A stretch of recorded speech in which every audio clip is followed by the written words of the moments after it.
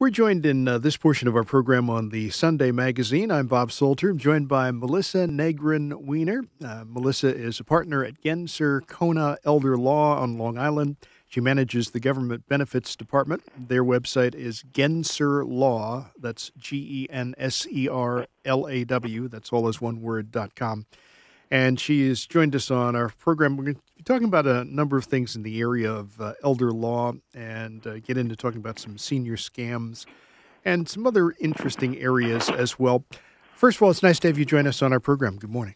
Good morning. Thank you for having me. I guess in beginning our discussion, a little bit of background, if you would, on Genser Law in terms of what exactly does an elder law firm do? Sure. So elder law really encompasses quite a bit. We do everything from some estate planning work where we help people with their power of attorney, healthcare proxy, living wills, their wills. We handle trusts, asset protection planning, Medicaid applications for both home care and nursing home care, guardianship work, and then we help with administration of estates, litigation during that administration if it comes up. So really are able to help and stay with families from beginning to end. This idea of estates and estate planning, how does that differ from elder law? Well, the estate planning is more of the documentation, the power of attorney, healthcare proxy, living will, putting these documents in place to make sure that there's somebody named to help you handle anything that you might need to handle if you become incapacitated or just need assistance, setting up wills and trusts to make sure that your assets pass to whom you want when you pass away. The elder law is more of the Medicaid applications, the asset protection planning, guardianship. So there aren't a lot of firms that do both. So you'll hear somebody referred to as a trust and estates attorney, where they do mainly the documentation, the estate administration, and then the elder law brings in the planning, the Medicaid, and things like that. So it's nice to be able to do both because then you can see everything through and stay with the family. They don't have to go someplace else. Many of us have heard of the term power of attorney. What does that actually mean? Power of attorney is a document where you name someone to make financial decisions for you if you can't make your own. Someone who can help to pay bills, someone who can communicate with Medicare for you, someone who can file your tax return, sign your name. They're essentially stepping into your shoes.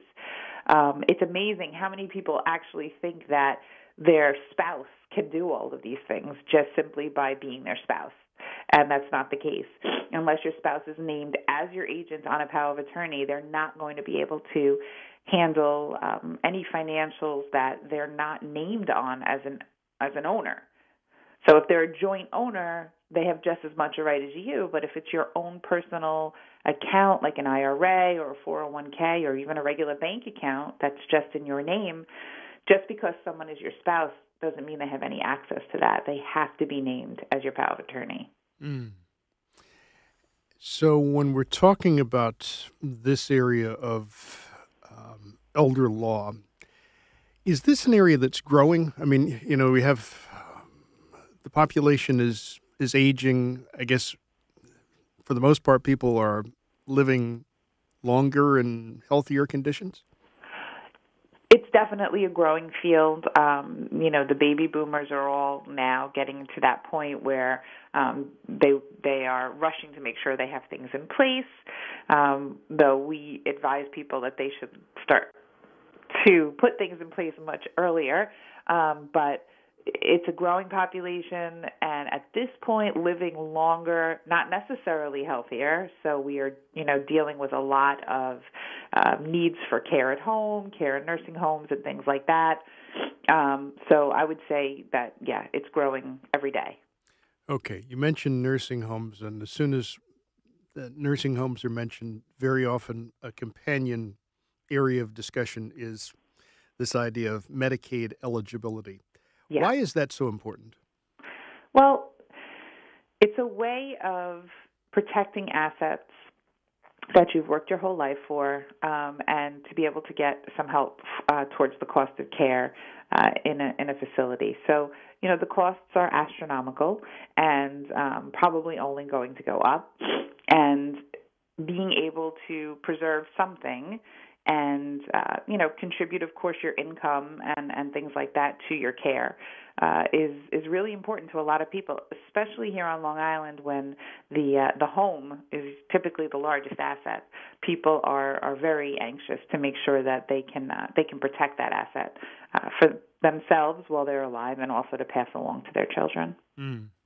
What about situations where there are children who have special needs? Do you step in that area too? Sure, we do. We work with families who have children with special needs who may need a guardianship. Once a child turns 18, the parent no longer has the right to make decisions for them, whether it's health, financial, anything like that. So if a child is born with a disability and then is coming on their 18th birthday, there are special guardianship proceedings that we handle to allow the parent to continue to make those decisions. And it's also very important when somebody's doing their own planning, if they have a child or a grandchild with special needs, they want to make sure that their planning is done properly so that if that child is also on government benefits or has any sort of special programming, that the assets that are left to them don't upset those benefits. Mm. An area of discussion that could be viewed as a tough area to have in discussion is this whole idea of talking with one's parents about the topic of assisted living. Most of us don't want to think about anything even close to a discussion like that. Right. But in the real world, there are times when that discussion is necessary. How do you suggest going about it, and what sort of things should we keep in mind? Well, it's very common for me to hear from adult children that they can't have this conversation, or their parent isn't interested, doesn't want to hear about it. I have the same problem with my own parents right now. They want to just stay in their home, whether it makes sense or it doesn't. That's where they want to be.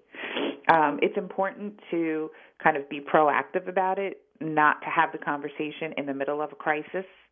Mom falls, now she's in the hospital, and we're at the bedside saying, you can't go back home. It's already traumatic. It's already a lot going on. It's an important conversation to have before something happens, and to have it in person, not as a, over the phone, quick conversation, not during the holidays, but just, its own kind of conversation. Maybe if you have if there are siblings, they can kind of all get together and have the conversation. You want them to be part of the discussion, part of the process. There are wonderful people who will take families around to different assisted livings, show them around, take them on, tours, maybe go for a meal, things like that. You want to do that all together. You want to make sure mom and dad are part of the process, that they're empowered to make the decision for themselves. Sometimes they're going to lash out, they're going to get angry, they're not going to want to talk about it, and that's okay. And then you should try to address it again. But I find in my experience that if we can get people into these places to see them and to experience them a little bit, they often find them quite intriguing. It's nice to have some help. The assisted livings are lovely places. They help with the laundry, they help with with meal preparation, all the way up to when someone's needs become really, really severe. So it's a tricky conversation to have, and it's hard to give advice because adult children know their parents better than I do. But I've been doing it a long time, and I tend to know what works and what doesn't work. Mm. The whole idea of having this discussion, do you also have to be on the lookout for short tempers? Oh, absolutely. Even during the transition itself, they may lash out. Like I said, they may be short with you, but you can't take it personally. You need to kind of see it from their perspective. I mean, I know my own parents have been in their house for, almost 45 years. So to now kind of uproot everything and, only be able to bring one or two pieces of furniture and have to get rid of a lot of stuff. I mean, it's a huge kind of upheaval. And, they need to just, they need you to be there for them and kind of put yourself in their shoes. Mm. One of the things that we are seeing, and it's always disturbing to hear about senior scams, but we're seeing that they are on the rise. What's really fueling this, and what sort of things are we seeing? Well, I think technology is really fueling this. I think that the capabilities for the scammers to really make themselves look, like the real deal, has that ability has really increased with technology. I now get calls. I got a call. An email yesterday from an organization, and I said, and I touched on the email to see what the email was, because typically if you touch on the name, you can see where the email comes from, and it's never the place it says it is. Mm-hmm. But this was. And I said, why are they sending me this? This is strange, but my antenna goes right up because I talk about this all the time. And it turned out that their database was hacked.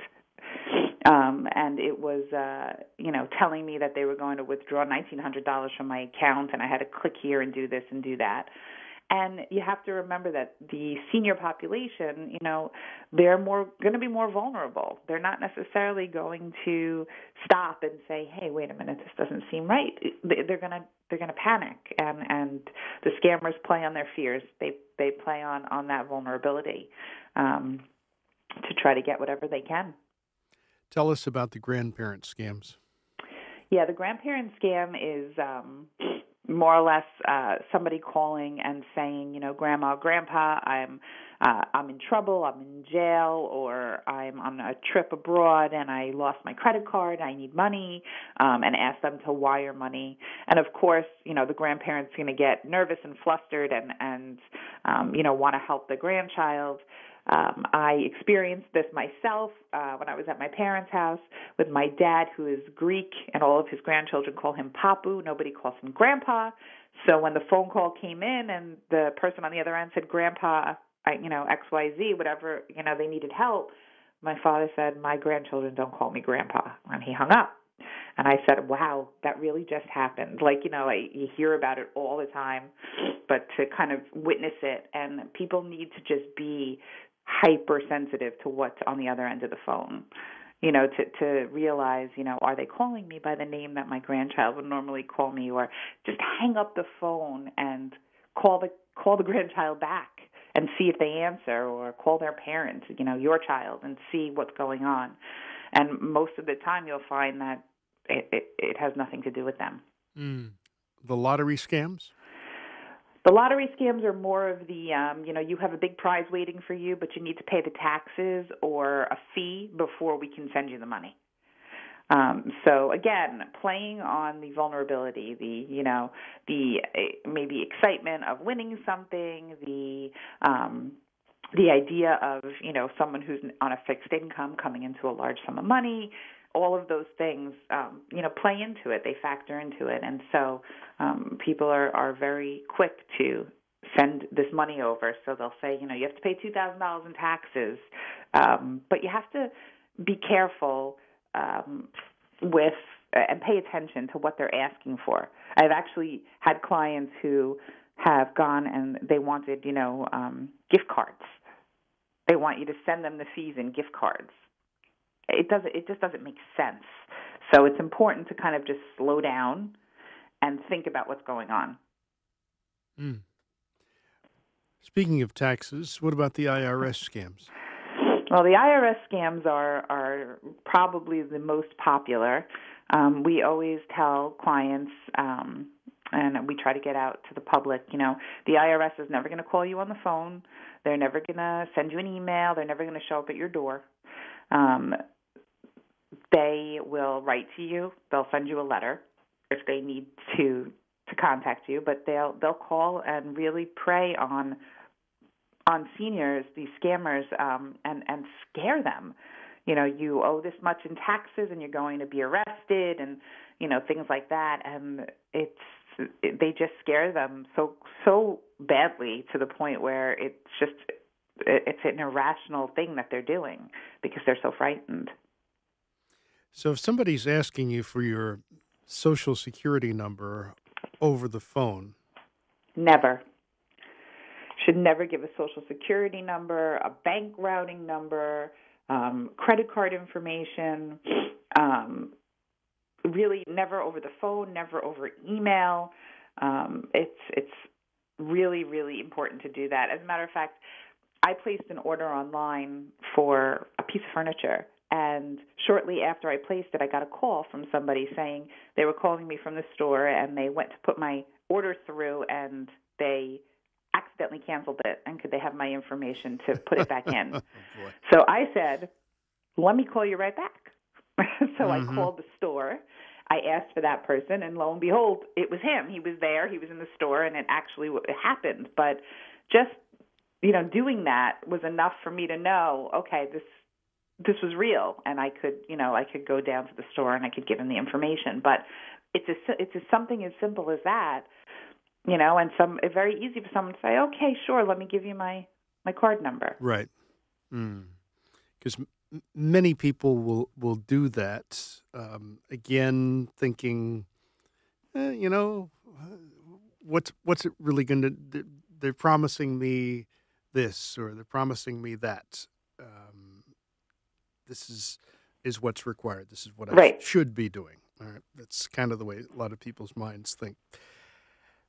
When we're talking about this idea of these scams, one of the areas that also comes up is something where the scammers play upon basically the loneliness that a lot of seniors experience. And here I'm talking about the romance scams. Yeah, we're seeing a lot more of this, and it's unfortunately, very common with seniors who don't have anybody else that they see every day. They don't have, they have family members. They talk on the phone a couple of times a week maybe, but they are lonely. And people are preying on these individuals and really forming relationships with them over the phone or by email, to the point where the senior really believes that the person's in love with them, they're in a relationship, and then, the request for money comes when that individual now wants to come meet the person, the individual in person, wants to come, to the United States and see them, and that's where the request for money comes in. And, the senior is more than willing to send the money. They want the companionship. At this point, they feel they're in a relationship. And unfortunately, that's sometimes where it ends, and they never hear from the person again. Mm-hmm.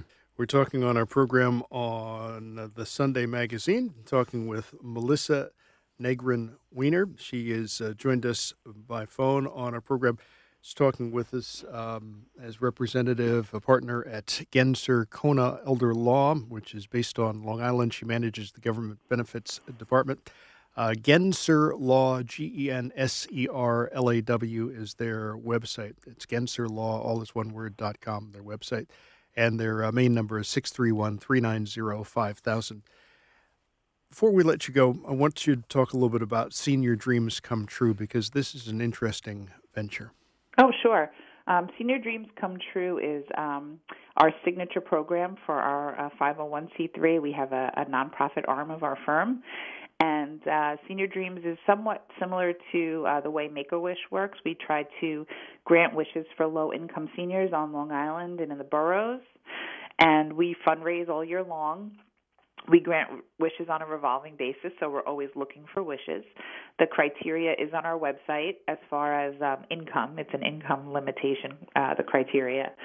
And really granting wishes, anything from a basic need to fulfilling a lifelong dream. We've helped people pay for dental work. We helped a woman get down to Florida to see her new grandchild. She couldn't afford the airfare. So we partner up with great people across the island to help us out sometimes, and it's really served to be a great program. So we're always looking for wishes. And as I understand, there's going to be a benefit in May of 2020. Yes, May 17th. We are still trying to kind of nail down the place, but it will be on May 17th, and we're doing a program called Long Island's Funniest Senior. So we want to have a comedy show with seniors on the island, so people can reach out to us if they think that they fit the bill, and it's going to be a great fundraiser for Senior Dreams Come True. So the participants will actually do 5 minutes of stand-up. That's right. I think that's a wonderful idea. It should be fun. Thank you very much for joining us on our program. Certainly the best with your work, and thanks for sharing the information you have with us. Oh, thanks so much for having me. Appreciate it.